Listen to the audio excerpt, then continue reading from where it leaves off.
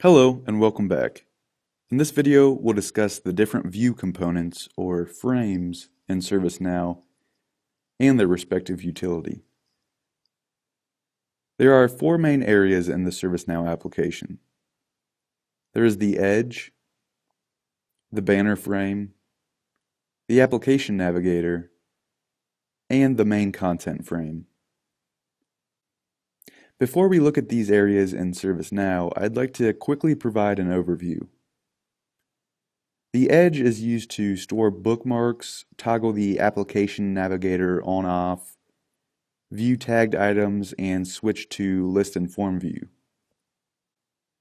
The application navigator is where a user can access all of the applications and modules within the system. They can use the search box and star their favorite modules.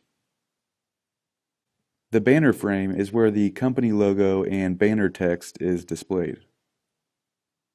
There is also a link to the user's profile, a gear button, and a logout button on the right. Finally, there is the main content frame, which is where you'll spend the majority of your time working within the system. Now let's go over these more in depth within ServiceNow. Again, the edge is used to save bookmarks, tagged items, and to toggle the list and form view and navigator.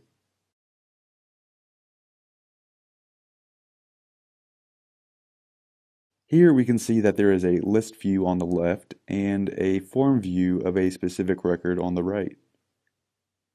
The list and form view can be helpful when working with a number of records on a large monitor. All records that have a tag in the form view may be tagged for quick access.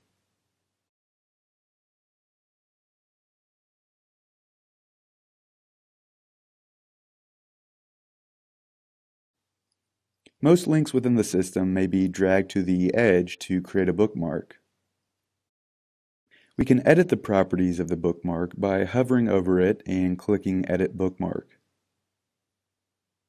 We can change the name of the bookmark, we can change the icon, and select a few other options such as Flyout, which will bring the bookmark up in a pop-up rather than redirecting the user in the main content frame.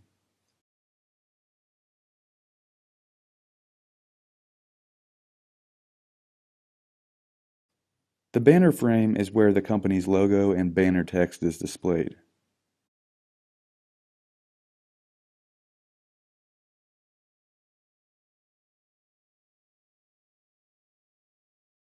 There is also a link for the user's profile.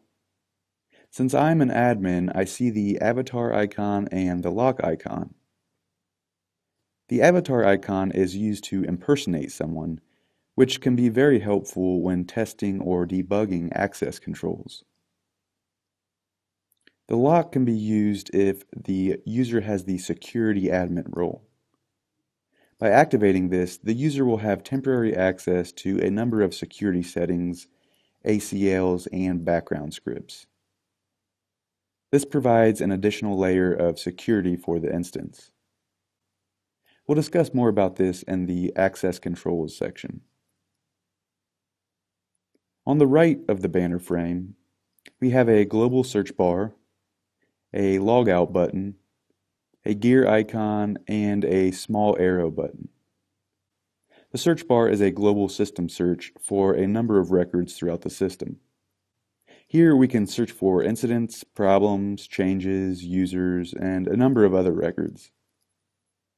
The small arrow is used to shorten the height of the banner frame. The gear icon is used to access a number of user settings, such as the home page, turning on or off the compact view, the tabbed forms, split layout options, related list loading options, the application scope, and a number of other user-specific options. We will come back to a lot of these options down the road, but for now, just remember that this is where the majority of user-defined preferences are stored. Now we'll go over the application navigator. This is used to access certain applications within the system.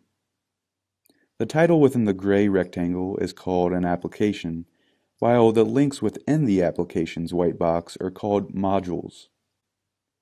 Each module is a type of link to a specific page within the application. As you can see, there are a number of applications that ServiceNow provides out of the box. If you create custom applications, they will be shown here as well. The search bar is called the type filter text box and can be used to quickly find applications or modules. There is also a star icon that, when clicked, will show all modules that have been recently accessed or starred by the user. Finally, there is an arrow which brings up a menu that allows the user to select from a number of predefined list templates, as well as collapse all applications, expand all applications, and refresh the application navigator. The last main area is the content frame. This is where you'll be viewing actual records and working within the system.